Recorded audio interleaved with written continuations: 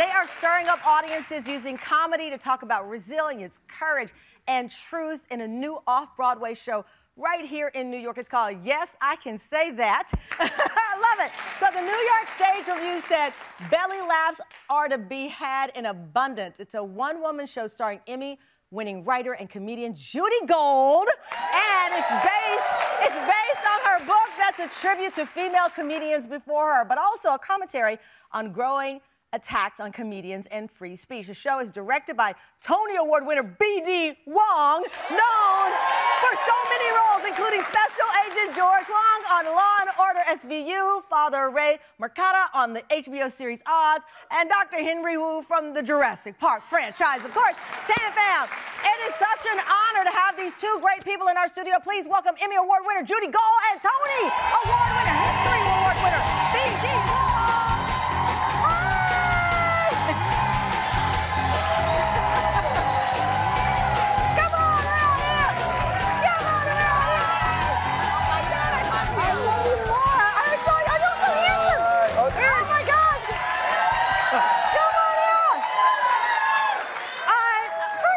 My face on a t-shirt. B.D. said he's looking for his face on a t-shirt. We're gonna make that back in the back. See, they're trouble. Congratulations on this. It's obviously very important timing, relevant timing. But I have to tell you, Judy, you hit my heart when you started talking about Carol Burnett and Joan Rivers. People used to ask me, who did I want to be when I grew up? She was on my list. And look at you now. And look at me now. Let me wiggle my ear. Yeah. But, you know, the fearlessness of Joan and Carol Burnett obviously still were a part of your art. Well, it's so many of them, and there were so few of them. Yeah. So we had, I mean, Toady Fields and Joan Rivers, and Phyllis Diller, and Moms Mabley. Yeah, of course. Great Moms Mabley. Were all so important to me because here are these women, they're so courageous, they're saying the stuff that you're not supposed to say. And as we say in the show, they gave women a voice. They talked about the stuff that women whispered about when their husbands weren't around. Right, which is a lot. Yeah. And also, I mean, B.D., the reality is there are things that women whisper about, but also, we're keeping it real since it's a comedy show, but the truth is there are things that people of color talk about and laugh about together. They were like, I don't think I can say that around somebody that is not, you know, from the so-called tribe. But at the end of the day, the tribe of humor includes all of us. Right. Yeah. It includes all of us.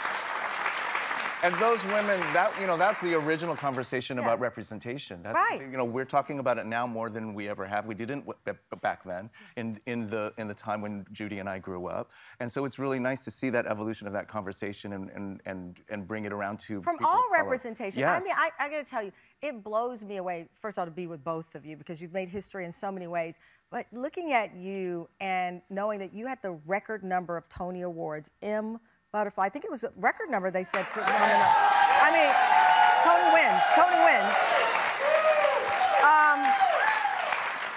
It's just, it's when you look at the arc of your career, I always wonder about when you're walking around New York and you're thinking about, when I came to this town, I was buying hot dogs on the street. Yeah. Now I own a hot dog stand. I mean, it's like you've made your mark in this huge way. Well, it's like you were saying about, you know, looking at Carol Burnett on the television, and then here you are sitting in that chair right now. It's that kind of thing.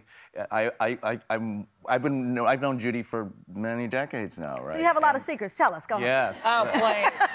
We've always had a chemistry together. We've always been super inappropriate to each other in private. Well, those were what real friends do. Yeah. Well, that's why I wanted B.D. to direct this, because he knows me so deeply, and he gets me. And so that allows you to be free. Yeah, and he has a wicked sense of humor, and he's going to bring out things or focus on things that I'm not going to see or I might avoid within myself, and that's why he's such a, he just knows theater better than anyone, and he really made this show so personal. Yeah. And it really strikes a chord with people. I think that's so impressive because you talk about, you know, yes, I can say that at this time where people feel like you can't.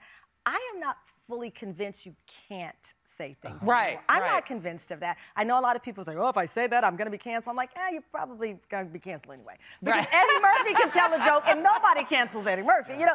So I'm not convinced of it. So when you say something with your wit, with your direct, the texture of your humor is accepting. And so whatever it is, even if I go, ooh, I'm still gonna laugh because it's making me think. Right, but it's also, you know, I'm vulnerable. Yeah. I am 100% comedians are truth tellers. Yeah. And when you take the comedian's intent out of the joke, like, what's the comedian trying to say? Not what did I hear that triggered me, or oh my God, that word, you know. No, it's what is the comedian trying to say? It's not about you. We say that in the beginning. It's not of the about show. you, It's not about you. No one's thinking about you when they write their material. You do, Wait a minute, I'm crushed now. Wait, what? We're just trying to make you laugh. Right. And so was there ever a point in this show where you thought, B.D., oh, I should tell her not to do, or did you say, let it, oh, I'm gonna get a scandal going. He's so bossy. He is so bossy. Like, he acts like Mr. Nice Guy. Yeah, it's all an act. Do you not know, can you not tell that this person needs to have a bossy person? Oh, my God. Well, listen, there's no holding you back, and the reviews have been stellar. I love that you're a superhero and you wore a cape. I like that. Thank you. I like that. Thank you to Judy Gold, B.D. Wong. Catch Judy's one-woman show, Yes, I Can Say That, directed by the great B.D. Wong through April